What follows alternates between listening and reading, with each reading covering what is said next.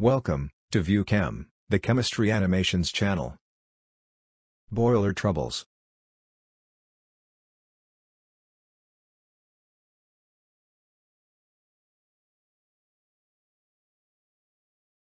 Water for steam making. Water is required for the generation of steam for various industries for different purposes.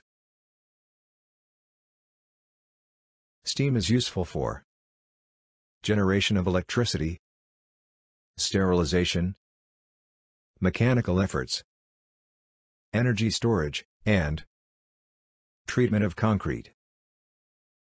The water for steam generation should not have any suspended or oily impurities, should not have any dissolved organic or inorganic compounds, should not have excess dissolved oxygen and carbon dioxide, should not have any color, odor, and the pH value should be nearer to 7. Should not have hardness more than 0.2 parts per million. Should have the caustic alkalinity in a range of 0.15 to 0.45 parts per million. If the water used for steam making does not satisfy the requirements just mentioned, then there will be possibilities of development of boiler troubles. There are many types of boiler troubles. These are: carryover. The process of carrying of water, by steam, along with the impurities, is called carryover. This phenomenon may be due to priming and/or foaming.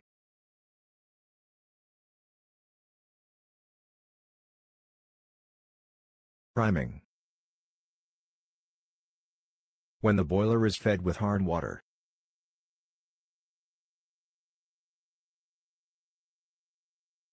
and heated to boil, steam is produced.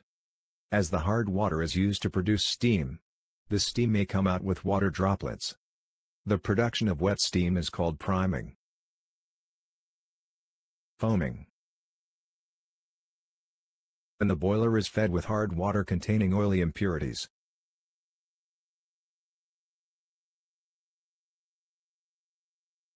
and heated to boil, along with steam, persistent foam is produced on the surface of the water.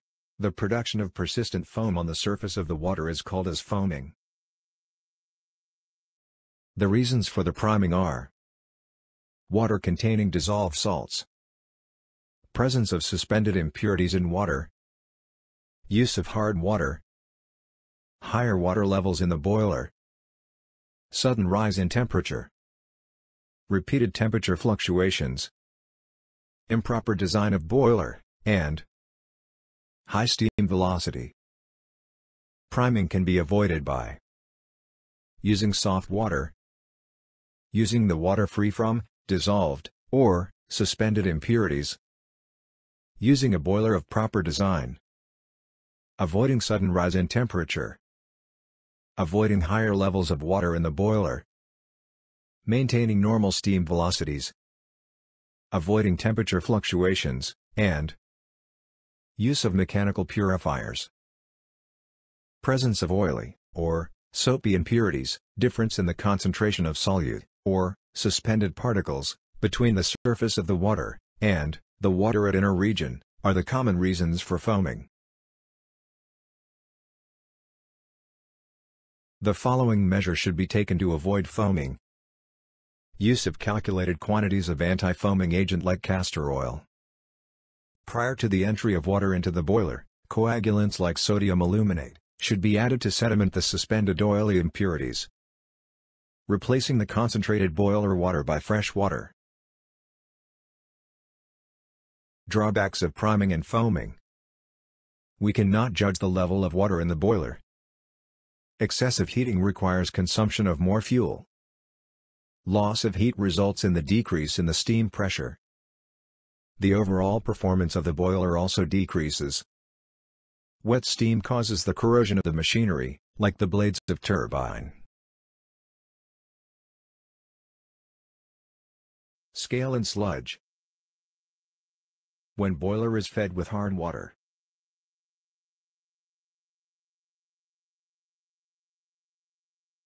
and heated to boil, steam is produced.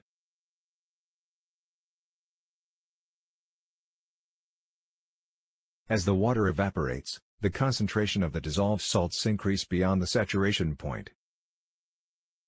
As a result, a hard and thick precipitate is formed on the inner walls of the boiler, and is called as scale. Sometimes, in the colder regions of the boiler, a loose slimy precipitate may be formed in the boiler feed water. This is called sludge.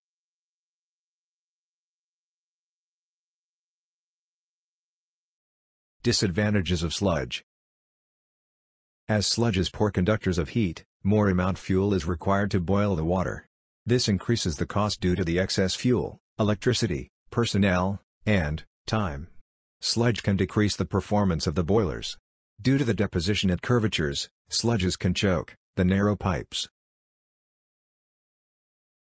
Formation of sludge in the boilers can be prevented by using soft water, by blowdown operation, frequent removal of the concentrated water, and properly designed boiler.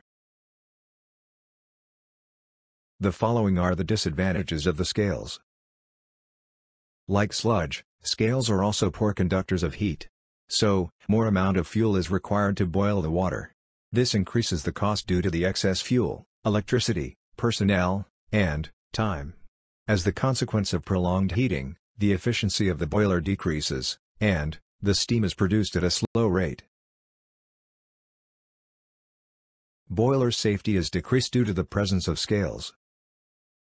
In high-pressure boilers, due to the choking of the narrow areas in the boiler, due to the scale formation, there is a possibility of explosion of the boiler due to the development of high pressure. Formation of scales can be avoided by using soft water.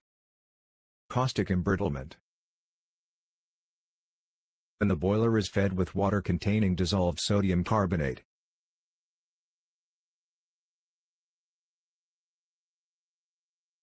and heated to boil, steam is produced.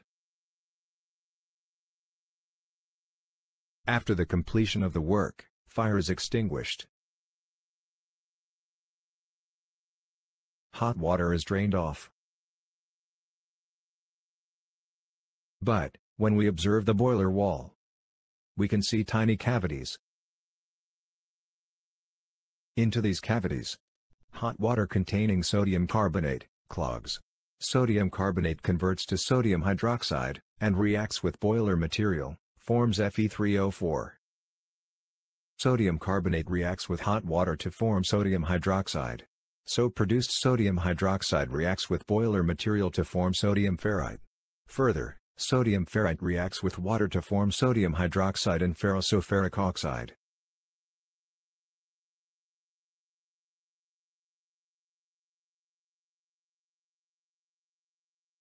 It can be observed from the above reactions that sodium hydroxide is regenerated and further attacks the boiler material.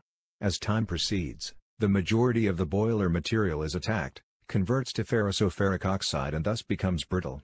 This phenomenon is called caustic embrittlement. Caustic embrittlement can be prevented by use of soft water, use of sodium phosphate in the external treatment, instead of sodium carbonate, addition of compounds like sodium sulfite, tannin, and lignin, prevents the caustic embrittlement, due to blocking of the cracks, thereby preventing the infiltration of alkali. Thanks for watching. Please like, subscribe and share.